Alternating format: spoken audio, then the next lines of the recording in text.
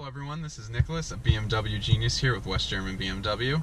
I'm here today to be going an overview of the gesture controls that has been available in the 7 Series and now in the all-new 5 Series. So I'm going to show you how to make sure your gesture control is set up. So basically, you just have to make sure you go into My Vehicle, and then we go under iDrive Settings,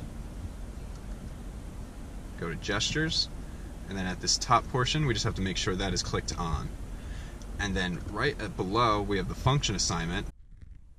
So now we're going to go over a few of the functions that we can assign to the 2-finger gesture. So right now we're at Guidance to Home.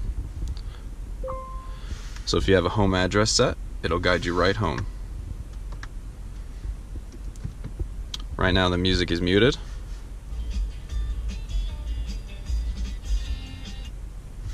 Easily pause the music, whatever you're listening to, just with your 2 fingers.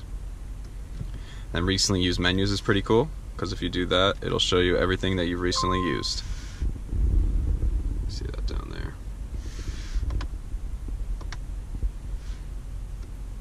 Next, title and station we did go over already. Recent calls, so as long as you have a phone hooked up, which we do, it'll show you a recent call list. Notifications, so this could be anything that the vehicle is trying to tell you. And right now we're on our fuel reserve.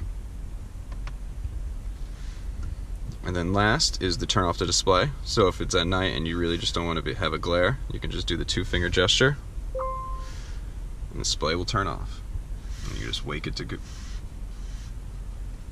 Awesome. So that's some of the functions that you can assign. So best practices for using the gesture control is to make sure you put your hand a little bit above the gear selector, right under the sensor right up here.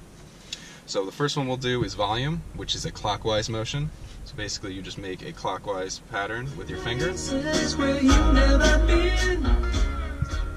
And if you do a counterclockwise, that will lower the radio station. And then just like I said, 2 fingers, that'll change the station. So if you do a lot of talking with your hands, you just gotta make sure you don't do a 2-finger gesture.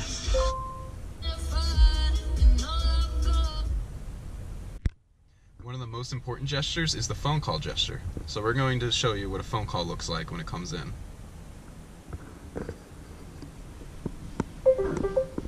So if you see there, I could point at the screen and accept Craig's call, or if I go like this and kind of swipe it away, it rejects Craig's call.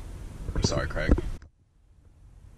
And our last gesture feature, which is my favorite, which can be the most useful, is you just have to initiate the parking sensors just by clicking this P button.